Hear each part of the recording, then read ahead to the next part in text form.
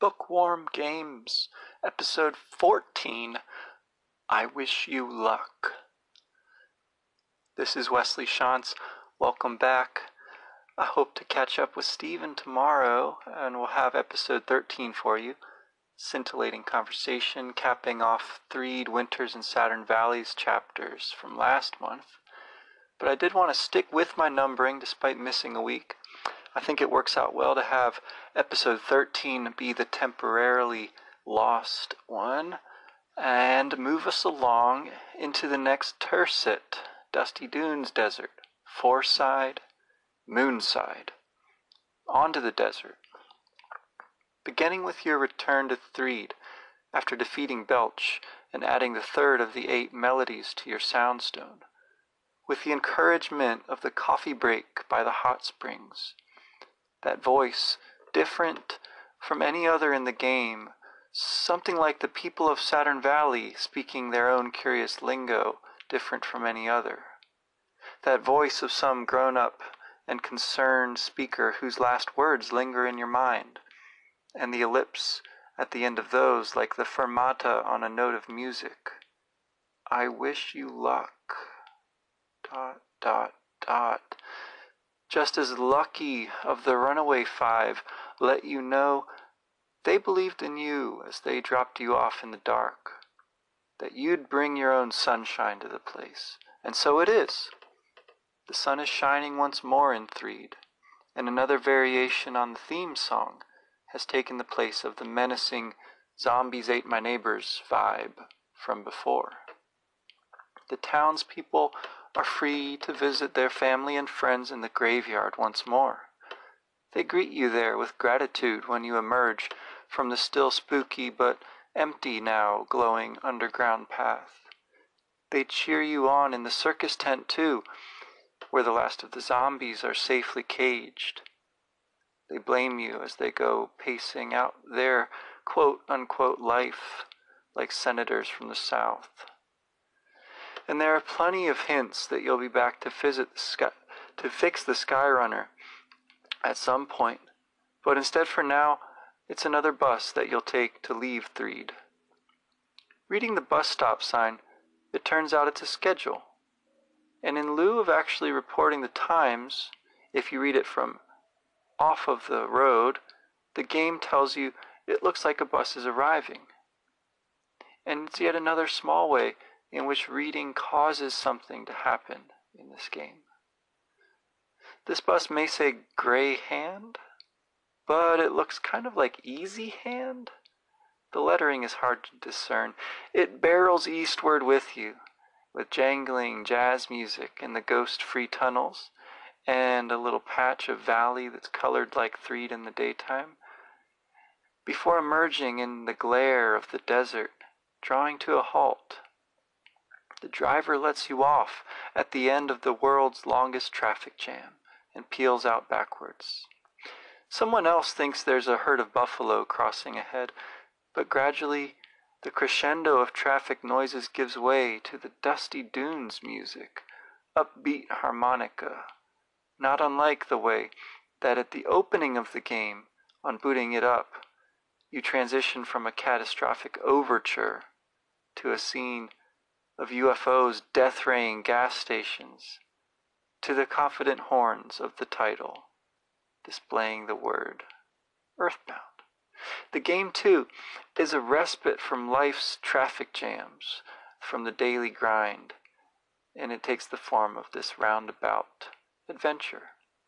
You might recall Itoi's Easter egg story of the speeding driver pulled over, that you find between the couch cushions in the seaside property back in Onett. You might recall the strangeness of the bike ride, the Skyrunner which showed you glimpses of the desert and the city beyond, the bus rides with the Runaway 5 and this one stuck in traffic, and it begins to look like there's legs to this metaphor of travel, especially unorthodox travel, that's driving the game. The strategy guide is a travel guidebook. Our life is a pilgrimage, yada yada. Or what about this?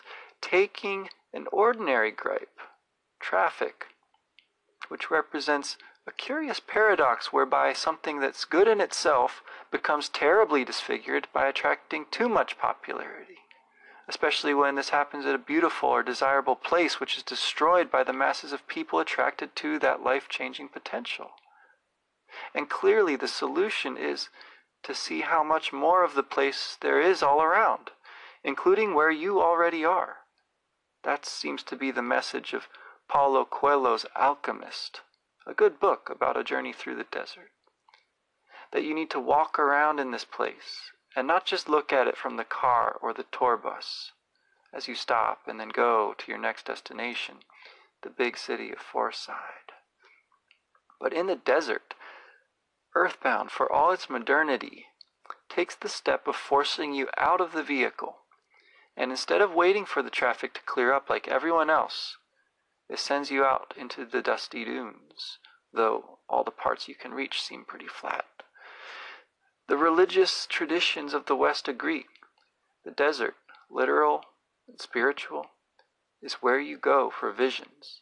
Literal, as mirages, and metaphorical, as ladders, for instance, or dry bones. But rather than Abrahamic scripture or New Agey inspiration, I thought I'd go for more classic 20th century literature this week. Antoine de St-Exupery, he of the Little Prince. So stay hydrated. We'll see if we get there. In the desert, you recall from that flyover from Winters, there's a monkey hanging out by an oasis. And when you meet her, she explains that as there are sea monkeys in the sea, desert monkeys live in the desert. Did I say desert? I meant dessert.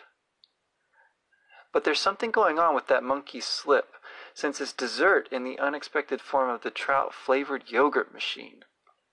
If trout-flavored yogurt is a dessert, which brings you back to the desert later. Close to the drugstore, helpfully labeled with the sign, Drugs, is a cave of forking paths, each covered by a monkey with a specific craving. And often enough, they're guarding the very item desired by one of the other guards, some of which cannot be found any other way.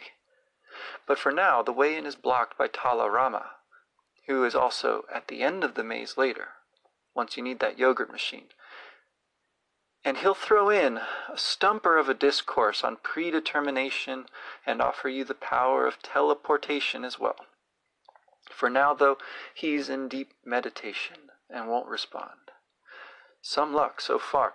First a traffic jam, now this stonewalling deterministic guru floating in your way. Anyway, when you do get to that part of the game, everyday foodstuffs, picnic lunches, and bread rolls, rather than the bare cipher that equates to a round amount of hit points, labeled tonic or potion. This is the sort of thing that the monkey cave may make you think about, along with the strangeness of food, represented by the yogurt dispenser. And caramels would restore psychic points. Ketchup on the burger would boost its effectiveness. There are double burgers scattered around in gift boxes when you initially stop for the traffic jam, like manna in the desert. The first thing you notice in stepping off the road into the sand, though, is the sweat springing from your party's faces. But there is life in the desert, it turns out. Besides the monkeys and the levitating sage, and the couple suntanning and the bones which tell you they don't talk, a whole drama unfolds with what is normally not alive, and what is normally not important either. A black sesame seed, a white sesame seed, and a lost contact lens. As you trek up and down the wasteland, searching for treasure, you're rewarded with unexpected finds. Specks of pixels which speak to you if you investigate them and tell you their stories, and you in turn become their messenger, carrying the news from the black sesame seed to the white one and back again, that though they are apart, they still love one another. Certainly, if there's anything in the game that cues us not to make too much of it, this would be up there, along with the insignificant item from the hospital drawer. It's a maudlin romance between sesame seeds lost in the sand, with nothing aside from its absurd humor to show for your effort. Finding the shiny contact lens, at least, promises some tangible reward from the delightfully named Giovanni Panatella, living on the second floor of the Forside Bakery. We'll have to wait and see what that could be. One thing that such events certainly conspire against, however, is the sense of necessity. Instead, with the implication of incredible odds against finding 2 seeds and a single contact lens in the desert, these events point towards luck, or even something miraculous. Of course, in another sense, Tala Rama is literally correct. The whole game is predetermined, namely by that voice which speaks directly to you in the coffee break and possesses that dog back in Onet where his short story is hidden, by the game developer. And yet there is someone else determining what takes place in the game too, and that's you, the player. And it is practically impossible to imagine ever playing the game through quite the same way twice. There are just too many contingencies, and effectively infinite paths through the desert or through all the other terrains of the game. And so, despite being in one way wholly determined, there is another sense in which there's always room for what is natural to call chance, or luck, if you're lucky. And balancing out Tala Rama and the monkey's cave on the far side of the desert, and similarly concealing treasure, is another cave belonging to a miner. He, like Apple Kid, has so devoted himself to his work that he is famished. Will you feed him? Of course you will. This is one of those choices which you can only choose one way in order to continue to play the game. And in return for your generosity, the miner promises to give you whatever he finds. For now, there's nothing more to do in the cave. Later, of course, you'll have to clear out the 3rd strongest moles, all 5 of them, in what has become a tedious maze full of monsters.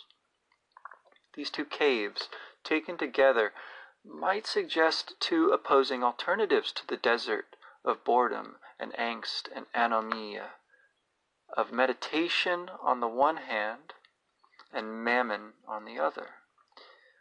And each element here, the traffic and the desert and the caves and the space between them, the apparent randomness of the seeds and the contact lens, this could all also point attention to the modern predicament which is responsible for the game's existence in the first place, namely that tedium itself.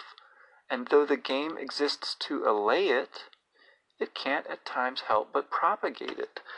At times it seems the jokes fall flat or the enemies are too repetitive, and for crying out loud, there's a pencil-shaped statue at the end of the cave. Are you kidding me? You have to walk all the way back out and call on the phone and get your pencil eraser, and so on.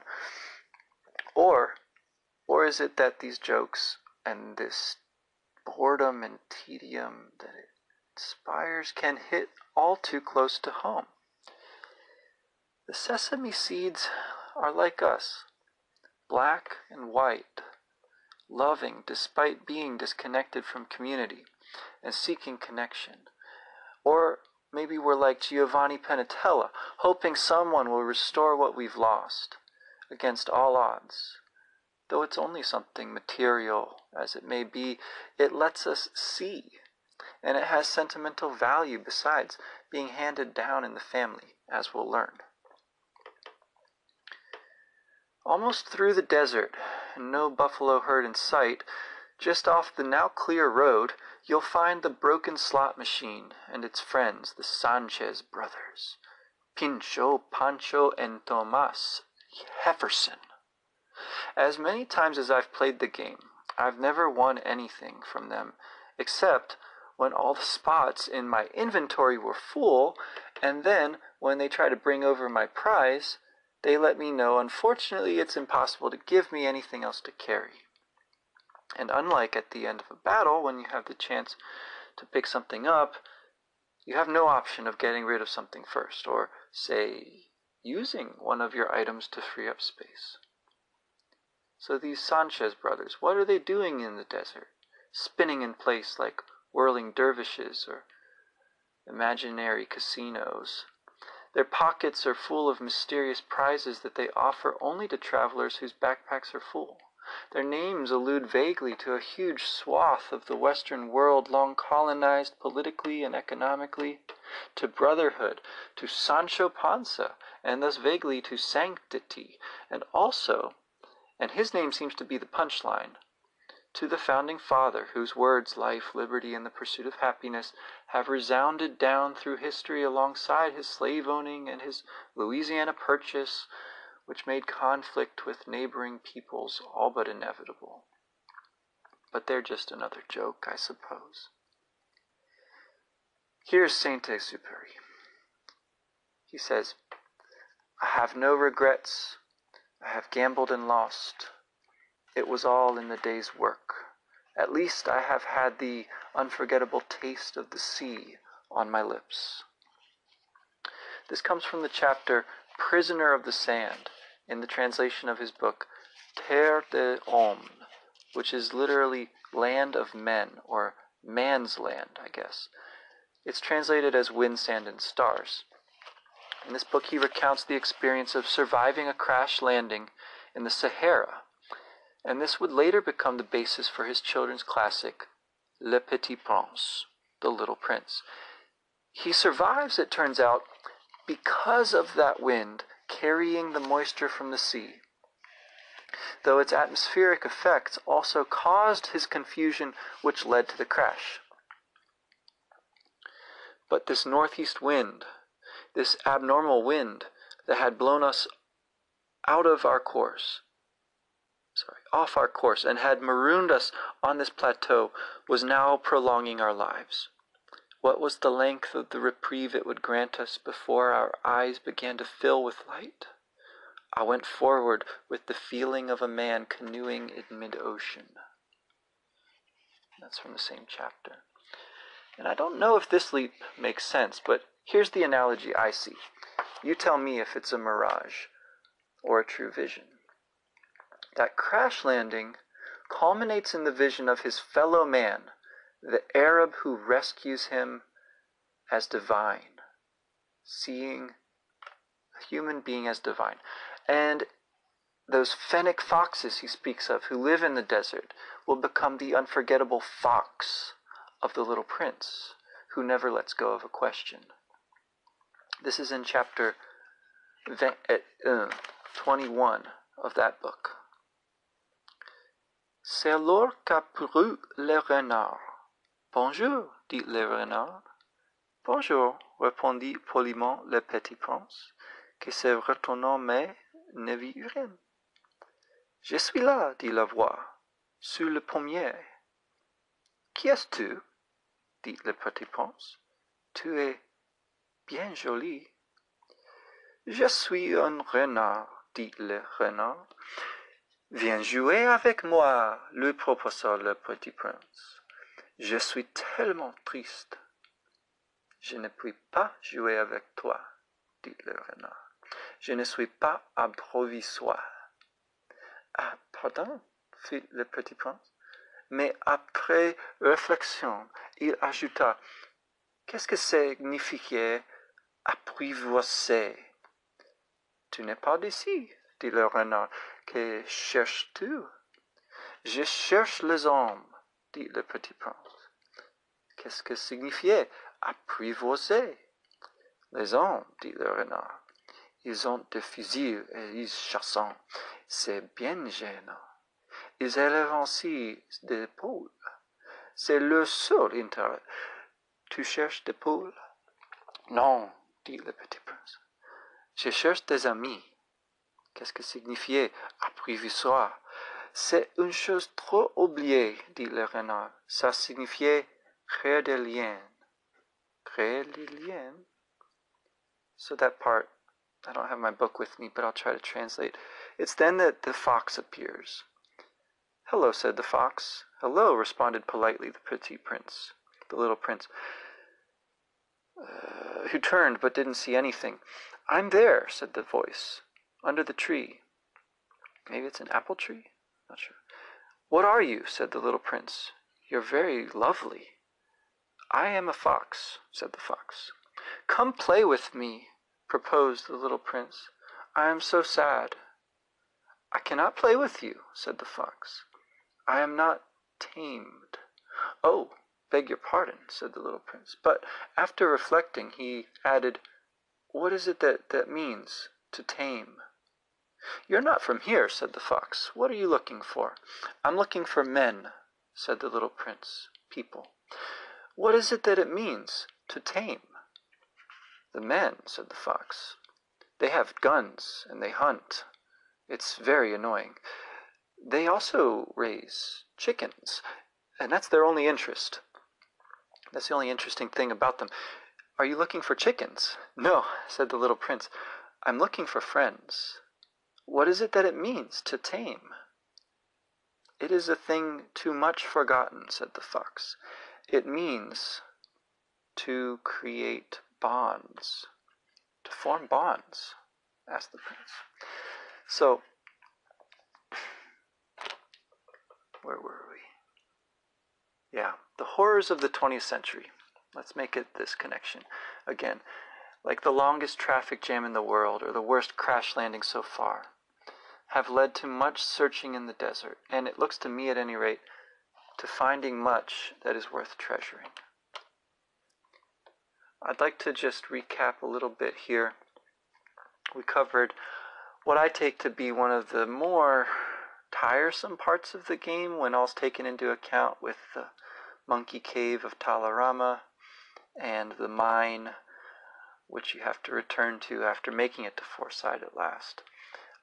But I think that we can turn up some interesting stuff there in the desert, along with a few double burgers and a few living things, a few stories whose qualities seem to escape, to me at any rate, reduction to deterministic values, and to offer a glimpse at least of something transcendent. Whether it's a mirage or not, I suppose is up to the person who's playing. And thanks again for listening. I look forward to telling you more next week about my conversation with Stephen, which is certainly going to happen soon. And then we'll move on to Forside and Moonside. And until then, take care.